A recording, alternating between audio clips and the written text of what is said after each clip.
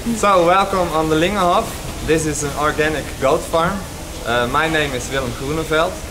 We milk here around 1700 goats. This farm is 3 years old. 2 years ago we started with the lely factor. We test the system here on this farm. We are the first goat farmers who use the lely factor. And now on this moment the lely factor is feeding 4 till 5 times a day. We can see that the food intake by the goats is more than we feed 2 times a day. The lely system has some nice features. One feature is a laser sensor that measures the height of the food that is still present for the goats. So once in a while it goes around the stable and it moves the food closer to the fence.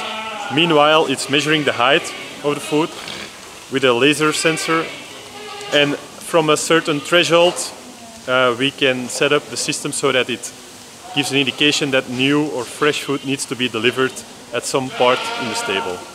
The reason that we choose for the factor is because we can spread all the work over the whole day. In the morning we don't have to give the goats directly the food.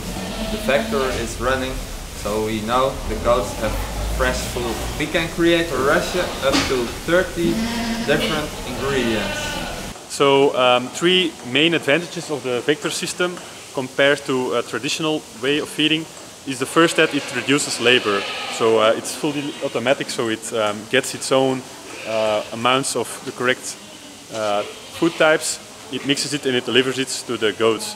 Now a second very important advantage is that it's quite easily to manage different groups with different feeding patterns, which is very important if you want to optimize the performance in your stable.